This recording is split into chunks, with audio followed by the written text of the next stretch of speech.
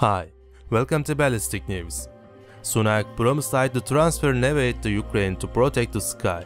British Prime Minister Rishi Sunak promised to increase military aid to Ukraine, in particular to protect the sky. As reported by Ukrinform, he said this during a speech at the annual banquet of the Lord Mayor of London. Therefore, do not doubt, we will be with Ukraine as long as necessary. Next year, we will maintain or even increase military aid. And we will provide new air defense support to protect the Ukrainian people and the critical infrastructure they rely on.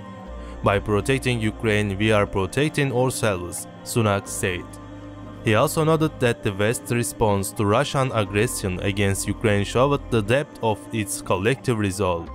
Sweden and Finland join NATO.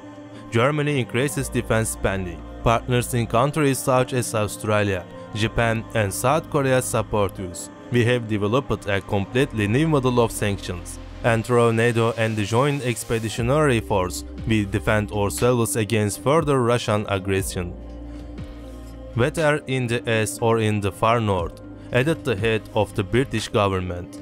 As reported by Ukrinform, the Prime Minister of Great Britain Rishi Sunak, during his visit to Ukraine on November 19, together with President Volodymyr Zelensky, honored the memory of those who died for Ukraine by laying flowers at the memorial wall on Mykhailivska Square in Kyiv.